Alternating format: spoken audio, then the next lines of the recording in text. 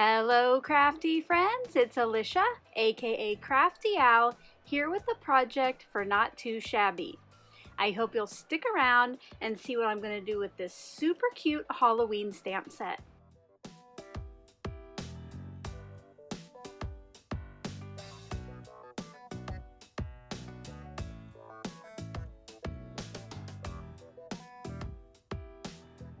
Thank you so much for stopping by today. If this is your first time to the channel, I hope that by the end of this video, you'll be inspired to click on that subscribe button below and ring that bell for notifications. If you're already a subscriber and regular viewer, welcome back. I'm so glad that you're here again. Like I mentioned in the intro, we're going to be making a super cute Halloween card, but it's also going to be super easy. We're going to do just a little bit of masking and stenciling to add color without coloring the image. For the stamp set, I'm using the Not Too Shabby Happy Halloween. This is full of just cute images. I cannot wait to use this adorable candy corn.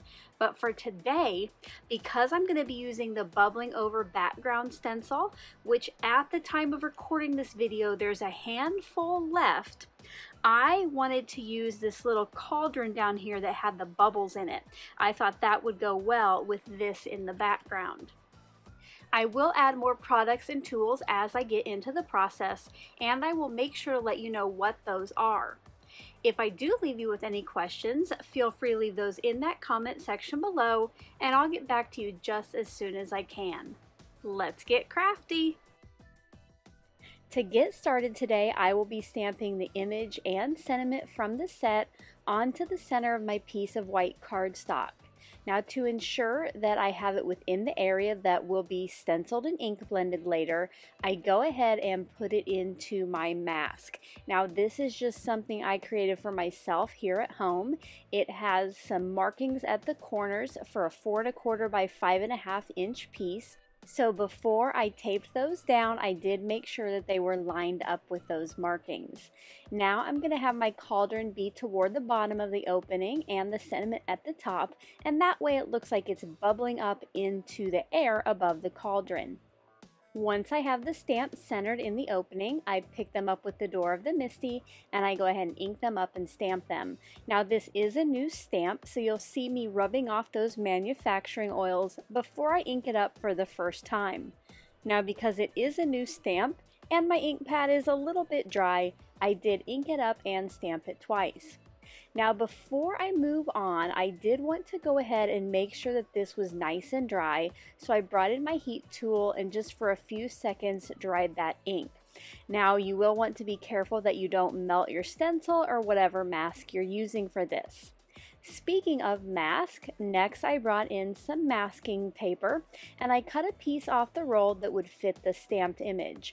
Now it did end up getting a little bit of the sentiment still, but I just wanted to focus mainly on the cauldron. Now once that was stamped, which it doesn't have to be as crisp as on the card front, you could always cut this out with some fine tip scissors, but for me I went ahead and took it over to my brother's Scan and Cut and had the machine do the hard work.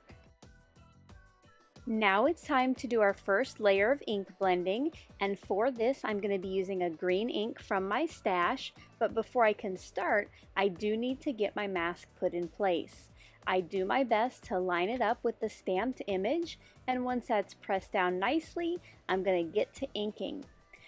I do go over the area in the middle a couple times, and I used a pretty light hand on both of these. I do usually like to go in from the edge with a clockwise and then counterclockwise motion just to get all the ink off my brush.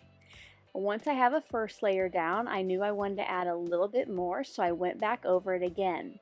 Now one thing I do want to mention here is if you don't have a mask like I do, which you might have a fancier one in fact, you can always use strips of masking tape, you could use post-it notes, use what you have to make it work. Now once I have the first color down, I'm going to leave that mask in place and I place my bubbling over stencil where I thought I would get a good amount of bubbles, and then I taped that in place again. Then I'm just going to do the same thing with the same ink, going back over those open areas a couple times. Now for this, I did add a little bit more pressure because I do want to make sure that when I reveal the image here in a minute, that those bubbles stand out. And speaking of the reveal, it is time for my most favorite part, and that is pulling back any stencils and masks that are on the image. I love how you can add color to this with just that single layer, and the stamp in the middle still stands out since it remains black and white. Off camera, I cut and folded a green card base, and I did some die cutting as well with some stitched rectangles. For the first one on the right, this will go on the inside, and if you look closely, I did faintly stamp the cauldron in a stamp on, stamp off in the green ink for the inside. This way later, the personal message will stand out from the green background, but you can still see the writing over the cauldron. I also used more of those stitched rectangle nesting dies, and I cut out my image and a piece of black cardstock for a small mat. I adhered all of those pieces together, starting with the inside and then my layers on the front. And now, because you know I want to add just a little bit of sparkle before I call it done, I brought in some holographic sequins from my stash and I added some around the image.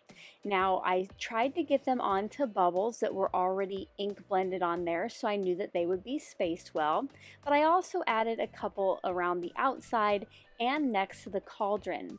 I ended up adding a total of 5 sequins, and you'll see some are on the edge between the ink blended piece and that outside white border. I just like how those broke up the lines, and having 5 on there is going to play into that rule of odds in art. And here are some close-up looks at the finished card.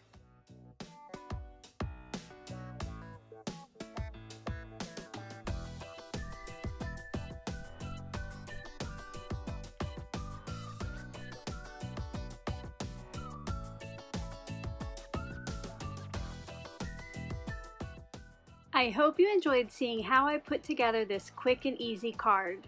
If you did, as always, a thumbs up is appreciated. Until the next video, I hope you're all having a crafty day. Bye-bye.